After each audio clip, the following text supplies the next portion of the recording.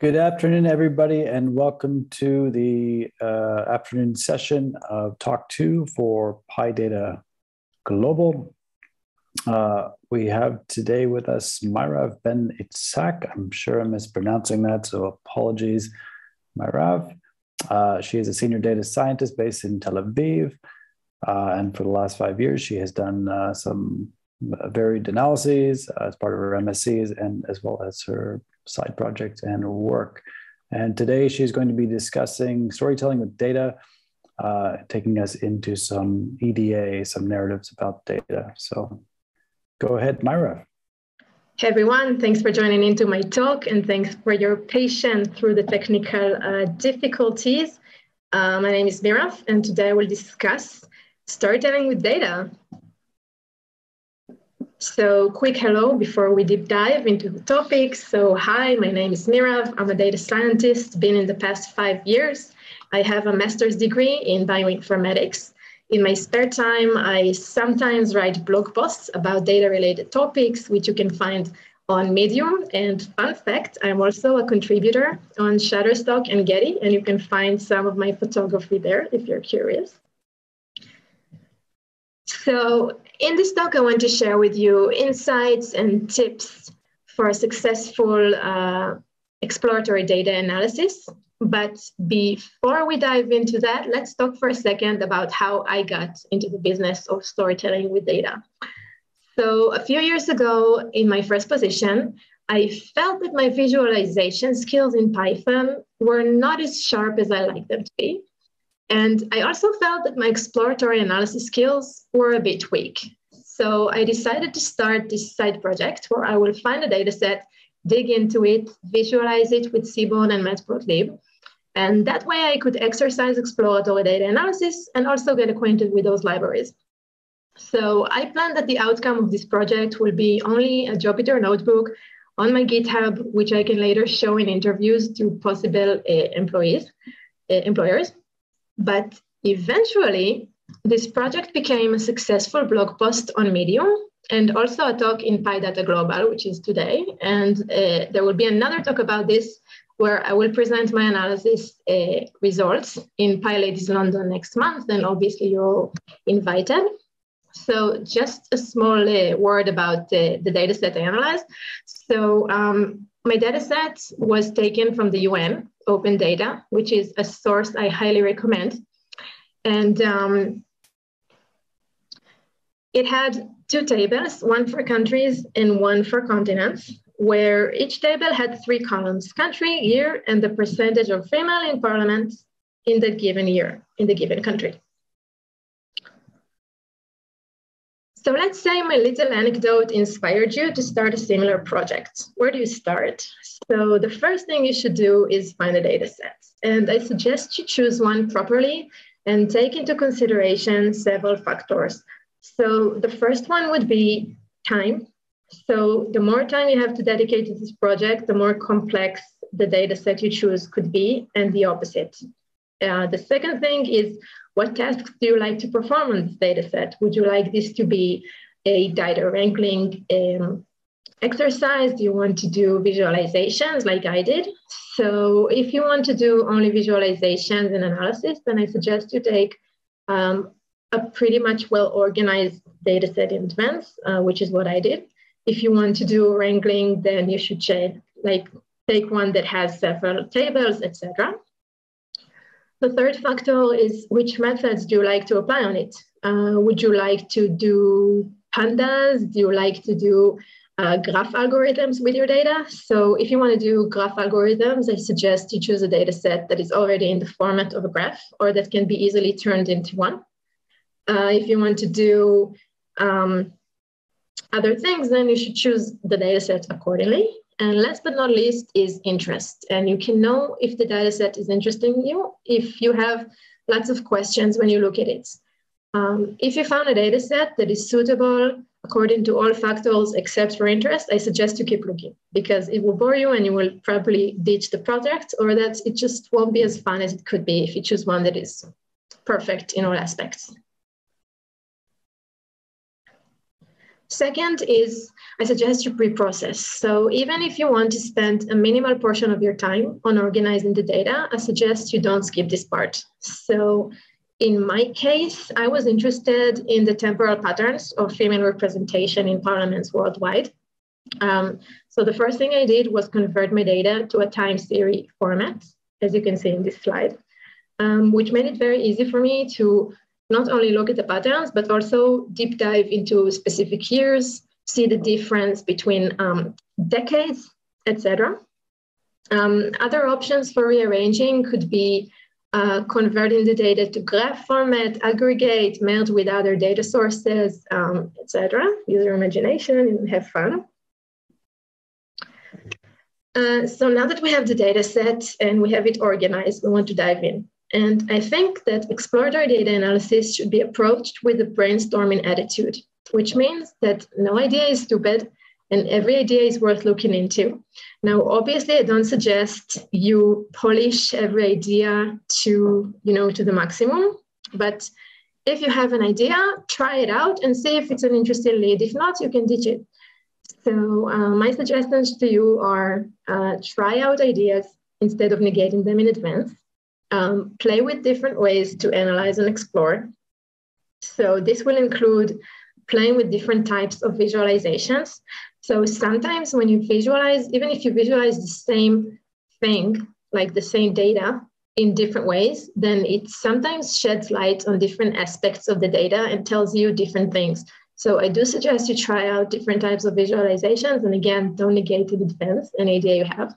And also try playing with different methods to analyze. So this could be descriptive statistics and basic histograms and line plots, and it could be advanced methods we know as data scientists, such as clustering, graph analysis, and stuff like that. If I could summarize the slide in a few words, it would be make this exercise your playground and just have fun and try things. Now, a really important thing to do that is sometimes overlooked is put some effort in making things pretty. So here I put two figures of the same data plotted, but on the same way, like it's both line plot in Matplotlib, but on the left side, it's the result I got after just plotting with the default settings of Matplotlib. And on the right side is what I got after tuning in and playing with the size and like digging into the documentation of this package. So I learned that you could play with the colors and make the line bolder. And I also played with the font size and type. And I also added the grid in the background, which is nice. And last thing, I plotted the legend so that like I played with the figure size in a way that the legend does not come above Asia as it does on the left side. So it didn't take me too much time. It did teach me a lot. And I think it made a really good impact on my figure. Like it made it far more appealing and informative. So I suggest you do that too.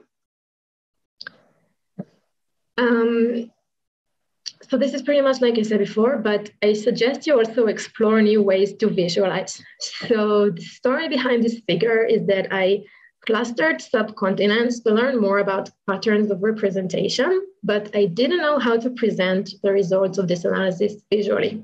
Now, I had the same issue in my master's degree as well. I often did clustering on bacterial data sets, and I never knew how to visualize the output. So I decided to use this opportunity and figure out a solution to this problem for once and for all. And after looking at images of clustering results on Google, I stumbled upon this package called Network X. And eventually I put my results to a graph format where the continents are the source and the cluster number is the target. And then I was able to do this nice visualization you see here. Now, this little adventure gave me two things. One, it brought me a way to visualize clustering results finally, and it brought to my awareness that idea that graphs can be used for data science, which I wasn't familiar with till that point. So again, exploratory data analysis is all about exploring, and you should not only explore your data, but also explore new methods, packages, ways to use existing packages, new ways to visualize. Sky's the limit. Okay, so this one is half a tip and half a request. Numbers can get you to some point, but for a complete story, you have to also work with text and qualitative facts. And I'll give some examples. So in this figure, I plotted on the left, the countries with highest representation, and on the right, the countries with lowest representation of women in parliaments in 2019 in percentage. Now, one important thing to notice in this example is draw attention to the numbers. So if you will look on the left side, then the x-axis values are from 0 to 60, and on the right side is from 0 to 7, which could be confusing due to the size of the bars, but it's really important to notice. And this can be highlighted through text. Also, on the left side, you can see that Rwanda, Cuba, and Bolivia are the top 3 in representation, but they're not only top 3, they're also the only countries in the world with majority of women in their parliaments. And on the right side, interesting things to see is that in Yemen, there is over 0%, but less than 1%, which is, I think, is interesting. Now, so the first thing you should do is draw attention to the numbers, and then you should ask, what can we learn from those numbers? And I suggest you think about questions these numbers evoke. So for example, in my analysis, I was interested to know, how did Rwanda, Cuba, and Bolivia reach such high representation? And also, what can we learn from them if we want to replicate the success in other places? And on the right side, why is there such low representation in Tuvalu and Kiribati? And also, what do we think about Yemen having more than 0% but less than 1%? So this can invoke a really interesting discussion on whether it should be a minimal percentage of seats taken aside for women, if we want them to be able to also do things like, what is it like to be such a minority in such a masculine parliament? Is it effective? Is it worthwhile, etc.? Last tip I will cry out for you is, please don't keep things to yourself. So the first thing I suggest you do when you're done analyzing the data set is put everything in a repository on GitHub, including code, data, and a README file, so that the people who stumble upon your repository can see what you did, and this does a lot. I highly recommend that you also write a blog post about your analysis due to several reasons. First, the world deserves to know what you learned as well. Second, when you start writing, you realize some parts of the story are missing. So it will help you wrap up things and really complete the story and do what I mentioned before, like complete the numbers with qualitative facts and text. And this really completes the thing, brings it like a level higher. And the third reason is that writing lifts up your understanding of an issue, sometimes in several levels. So do yourself the favor of going the 1 extra mile and write a blog post. And after the blog post is done and published, I suggest you also present your analysis in a meetup or a conference so that it will be documented and available on YouTube as well. So that's pretty much all the tips I prepared for us today. The last tip is ask me questions. So if there are any.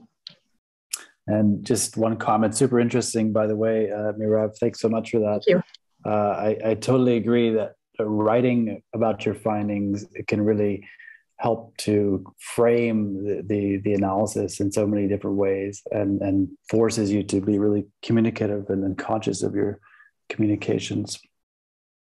I like what you said also about sharing the results of our findings and our analyses. Unfortunately, it's not always possible, depending on the data sources and the client, but yeah, certainly in these independent analyses, it's possible. And that UN and World Bank data repository have some really great data sets on there.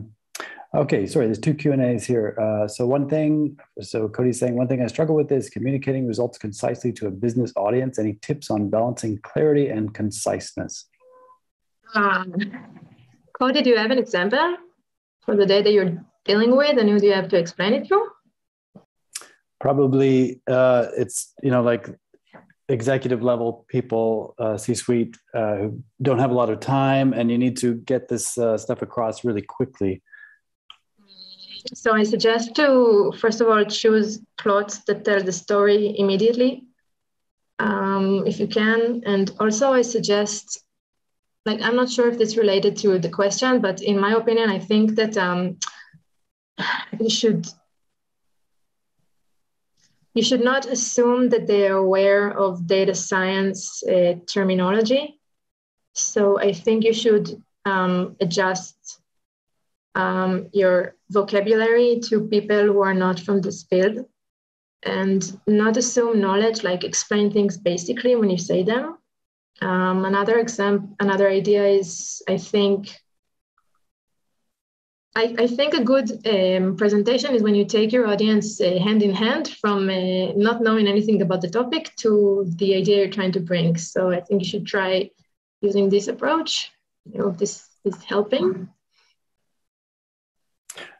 Question from Jeremy. The Python packages used to make these plots, I believe you said Matplotlib, Seaborn, and NetworkX? Sure. So I used mostly Seaborn and Matplotlib. As I said before, I really did dig into the documentation and I looked into different ways of plotting. So this was kind of a drawing class exercise at times. So I do recommend digging into this, and then you have a ready code if you need a new figure later. And there was a question before in the chat. So I put the links to my talk, to my Medium and LinkedIn and everything here. I hope you see it. Another question in the chat from Joe. What do you do with large data sets? GitHub is not a good place to store this data. Yes, very true. I have no idea because I took small ones, but maybe zip or put a link to some place they are in. If you took it from you probably took it from somewhere online. So you could put a link to where it is, I think, on your README. Yeah, or get your own server. Question from Eli. How do you balance time and need for exploratory analysis with stakeholders who are very interested in results right away? And how do you emphasize that these results are in fact exploratory rather than precise and actionable results? Yeah, good point. So yeah, I'd say exploratory data analysis at work is a tough issue. I could do a talk only on this. For the type of fun I described here, you should probably do your own projects. And if you need stakeholders who are very interested in results right away, then give it to them. Don't do what I suggested and then make it a playground, but do reach the point and just give them what they want. Sorry, but it's true. Yeah, I think that's a perennial challenge is articulating the value in this type of analyses or at the exploratory phase rather than producing direct results for clients and bosses. Yeah, but you could also, Eli, I don't know, you could also do exploratory analysis on the data you work on as a side project for yourself. And if you found something interesting, then share it with your supervisor or stakeholders or whatever, and they will probably appreciate it. And if you don't, then at least you learned something about, coding, visualizing, whatever. So don't hesitate doing it also on the data, even if you're not asked to at work, I think. Thank you very much, Meirav. Thank you for having me.